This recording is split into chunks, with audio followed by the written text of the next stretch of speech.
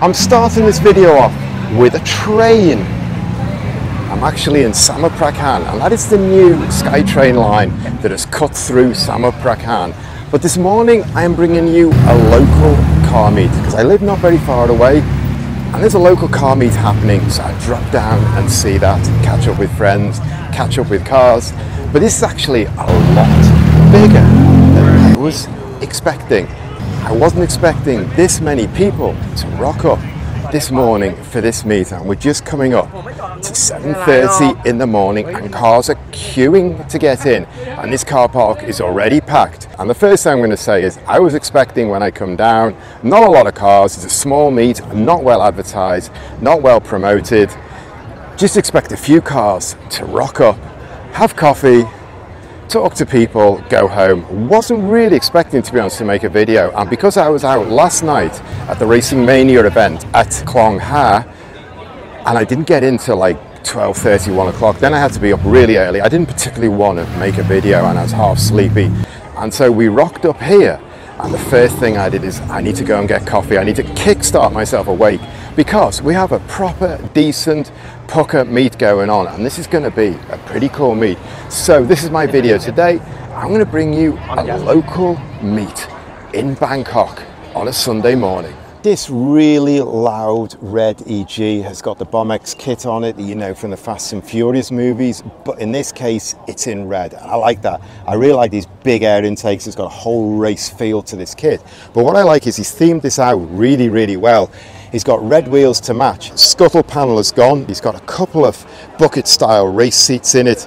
And if we go around the back as well, it's got a big rear spoiler, and EGs, they work with those. So this concept is really nice, really clean, but a real race feel. But what's quite interesting here, he's got a complete carbon fiber dashboard, no instruments at all, a one-piece carbon style dashboard, pure race feel. I'm not sure what he does for instruments. Pretty nice, and you can see the race door mirrors on it as well. All the details very simply done.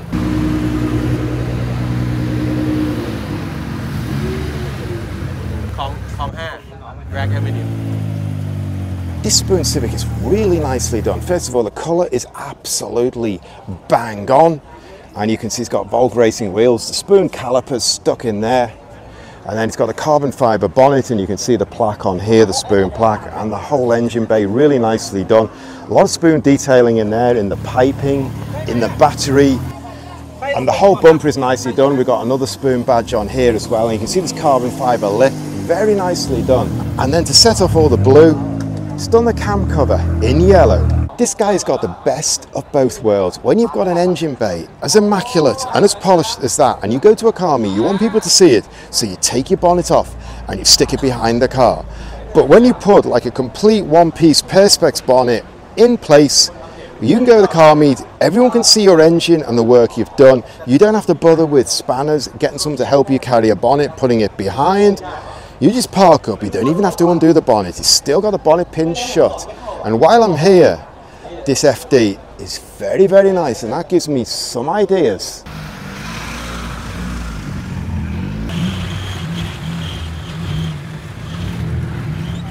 Seems to be a morning of giant turbos. Here's another big massive turbo on this Civic, and definitely this is the shortest exhaust exit we're going to see this morning. These VW colour schemes where they paint all the panels in different colours, really popular. It's an iconic livery from the past century. But what I haven't seen before is this owner has actually done the badge out in 3 different colours as well, 4 if we include the ring around it. I've not seen that before. That is quite a neat touch. And then right next door we have this thing, and I absolutely love this. It is just so outrageously crazy that you cannot but love this. I mean, you just look inside this car and you can look in it because there's no roof. He's got a one-piece steel seat in there, and look at the size of that gear shifter. That is absolutely cool. You cannot not love this car. And on the front, man, that is right down on the ground, and he's done the HKS cooler out here in different colours. And this grill is reminiscent of those Nissan grills as well. I'm not sure where he's homemade that. And you can see an intake here coming into a turbo sitting there.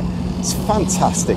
The back end is really interesting. I kind of like starting off with this skateboard mounted on a bit of a plinth with a radio on it. Not sure what's going on there exactly, but you can see it's all been fabricated and cut away. And the owner tells me that he's actually used rear subframe of an A31 Cephiro. Got a race style fuel tank sitting in the back, and you can see all this fabrication for the air suspension. Really nicely done. There's an exhaust exit here. There's more frames in here. I think he puts a bicycle in the back, but the rear wheels, I absolutely love that. That is mental. The whole wheel has been painted out. Split rim or split rim effect. Big Bodicea nuts on it. That is crazy, and that is right down in the arch on air. That looks really, really cool. And the owner, in fact, is standing right there.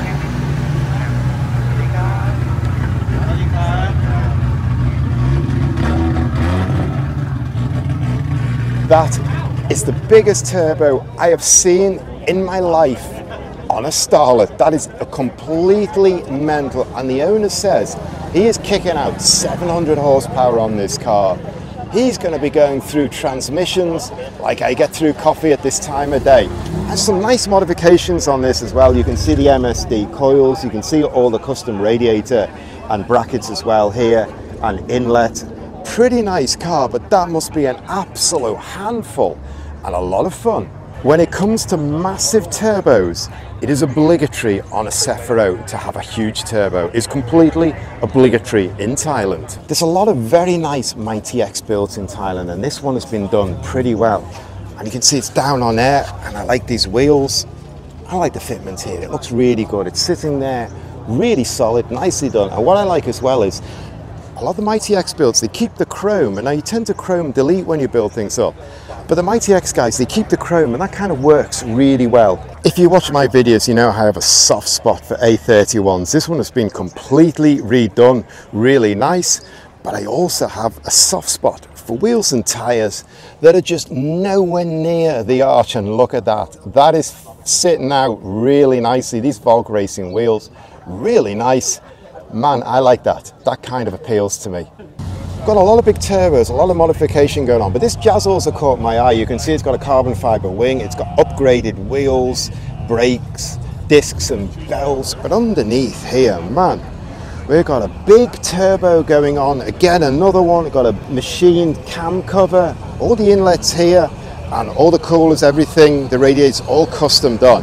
And then next door, I've got another one of these classic Corollas. Well, not really classic yet, with some of the racing livery on it. I kind of like that, and I like this, the way they put the Dunlop on the tires. And then I'm just going to spin around because, man, that is very, very beautiful. These Japanese classic touring car racing liveries, absolutely bang on in my book.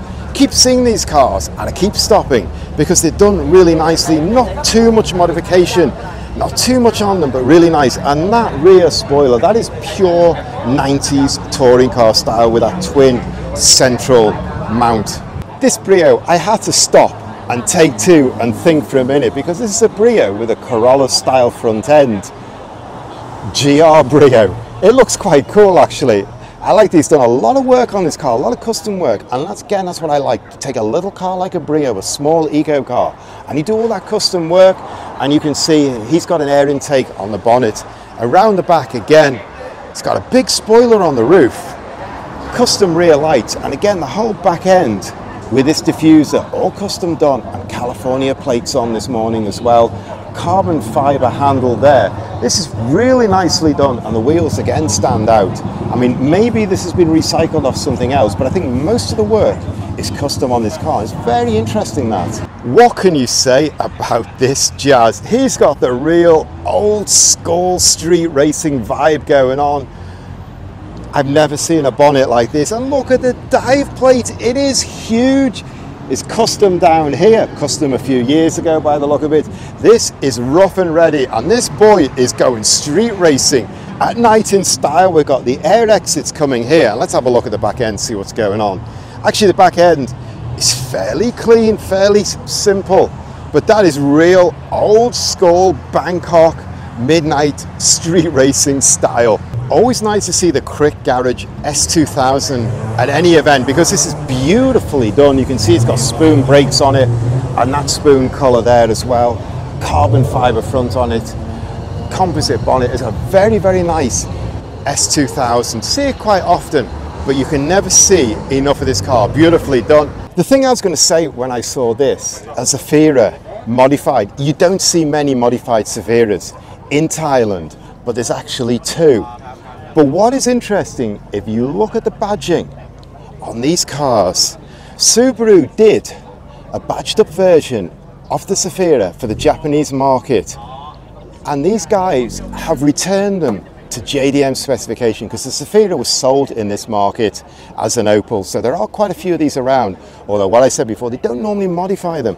But this has actually been completely done back to JDM specification, and Subaru called it a Civic, and you can see the badge there. And what's really interesting is inside the car, he's completely done the interior into the Subaru specification. So you can see he's got the Subaru wheel here, the Subaru badging in there, and if I can get the camera down, you can see the traffic badge in the carpet. That's a real carpet. Actually, the door cards as well are Subaru, and you can see the Subaru label on there as well. That is completely crazy. And there's also a lot of detailing. There's a lot of carbon fibre around the mirror here and around the edging of it, and the weather strips here. And the runners here are all done in carbon fibre. So he's put a lot of carbon fibre detailing on a rear wing as well, with carbon fibre end plates. And you can see here on the back end, it's even got a Subaru rear bumper fitted. Man, I am absolutely blown away by this completely. And he's running on BBS as well. And you can see again this one here with the traffic badging on it. And that badge has seen a lot of life. And again, he's got carbon fibre. This time he's got the shell done in carbon fibre trims on the door handles. Kind of really impressed me. I'm learning a bit today as well, and the finish is really nice. You can see all these vents, this paint scheme. It's got a racing towing eye on it, carbon style lip spoiler, but it's this really that's kind of blown me away a little bit. I've never seen one of these before, and to see the detail and the work they've done, and that's what I really like. In this part of the world, people go back to the JDM specification. So they source the parts in Japan and then return the car from the local market specification into JDM specification. That's so cool. And I shouldn't forget, he's got a massive bear sitting on the roof. And here's another A31 where the wheels and the bodywork are even further out than the one I showed you a couple of minutes ago. It looks nice that it's on SSR. It's got Brembo rear calipers. That is the works. A 9.5 wagon is pretty rare here, and this guy looks like he's custom made all his bottom here, the diffuser section. It's got a big carbon fibre wing on the back. Have you ever seen that on a 9.5? And if we look down the car as well, he's got vents on the bonnet, and he's got carbon fibre spotlight and a mesh here. All this looks custom made, and you can see the carbon fibre round the grille, which has got a mesh in it. It's still kept the SAR badge, but that is pretty rare, and that is very unusual to see a 9.5. So here is Dave. He has been doing an intensive month in Thailand. Every car show, every car meet I've been to, in the last 4 weeks, I've bumped into this guy. This Accord I see quite often, but the fitment, the camber, the dish on that's really cool. Rear wheels are exactly the same. We've got a lot of stance on this rear wheel, and it's right sitting down on air. Looks nice. I think Accords always work well on air. And then if we look under the engine bay, man, look at that exhaust thing going on there. That is confusing my eyes. And we've got an exit coming out here. This car I've shown you in one of my videos recently, a Lacetti wagon. They're not valued here. People don't modify them. This is the first one I've seen that's modified. But the owner has really gone out and created something in his own style, in his own individuality. And I think since I saw it last, he's done these headlight covers as well. I don't know, there's something about this. I just kind of like it. You can see it's a wagon. And I like this colour as well. And we've got some funny stickers here. Slow down, abuse daily. But that is just, it's different, and it's kind of nice, and it ticks the boxes. I always feel that these Zs are something that you can modify, and you can always do something to make them look a bit different and add to the shape. And this one definitely does that. The size of these twin exits on the back are huge, and this whole kind of diffuser thing, Feels a bit racing, feels a little bit of Lamborghini or something in there, and I kind of like that. That is quite a nice back end. This Camry is really nicely done. Drop right down on there, you can see the skirt here, you can see the rotiform wheels, and you can see at the front it's got extensions down here. Pretty nicely done, not too much work done to it. It transforms it from what is not really much of a car when it's stock, transforms it into something really nice to look at.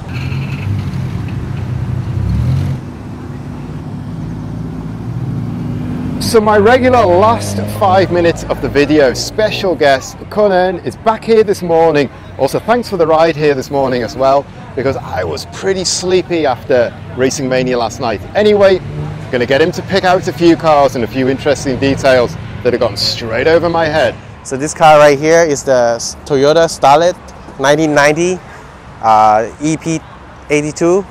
This is JDM version, come with the TRD wheels and GT Advanced stickers. This is 1999 Honda Civic Coupe with the Desmond wheels and then the spoon calipers and also a custom K-Series engine. So this is a rare breed here, a limited 2003 Subaru Bob-i WRX STI. The selling point of this car is this one, the vents for the driver. So this is the midship rear engine Toyota MR2 with a big carbon fiber inlet for the air intake, big rear spoiler, race SE37 wheels with some more carbon fibers. This looks nice. So you see a lot of FD in the car show. This is another idea, you can modify your FD to put a big turbo like this with a K20 engine. So this is the Honda CR-V RD2 JDM version. It's got the special bling bling holes here with some bumper support from the JDM stuff. And this car comes with the Casco stuff right here, the 20 engines and more accessories from the JDM stuff right here. And if you take a look at the inside, you see spinning seats. Only JDM models can do like that. And this is another way of determining this is JDM. There is no spare tires in the back. Now you don't see this every day. This is the original WRC car, Garant with the AMG body kit and Lally Art wheels. And racing livery Marlboro. How cool is that? Look at this spoiler, the lines. So what you see here is a completely drag race monster. Got the front steel front lips right here, welded, a custom fabrication front support with an intercooler and radiator, and of course big turbo by HKS GT and custom manifold with a center exit exhaust. This car make about 700 horsepower wheels. Just take a look at the inside, you won't believe it. How this car make it on the street and drive to the morning car meet right here. With one single seat and all the custom fuel tank inside the car, just crazy. So most of the time you see a Nissan Sefiro pop up in Thailand car meet. You see 1JC, 2JC, but this is not ordinary one that you see. This is coming off from a Skyline, either R33, R34, it's RB26. Very expensive engine to put on a body like this. And this car also comes with the Grady turbo kit right here. Maybe give you around like 400 horsepower. These two small cars right here, the small SUV is called Nissan Envy. They look appealing, 90s styles with the big round fog lights here. And also maybe of course SR20 engine inside for the turbo version. It's just coming up to 9:30, the sun is coming up and I need to be out of here. So I hope we're showing you what a local meet is like for me in Thailand. This is a Bangkok local meat quite near my house. Get up at 5:30, leave my house about 6, get here about 7, stay a couple of hours, go away, still got all the day. This is the typical local meat in Thailand. You can see the cars you'd expect: Toyota, Honda, Mitsubishi. Those are the kind of cars you expect. Mostly like 90s JDM, some 0-0 stuff, 1 or 2 older cars, a good mix of stuff. So I hope you've got an idea of what a local meat is like in Bangkok. They're all going to be pretty much the same, and to be honest, a lot of these cars you'll see as well at other meets. So that's it. This is an insight into a local meet in Thailand. Pop up a couple of hours, time to go home.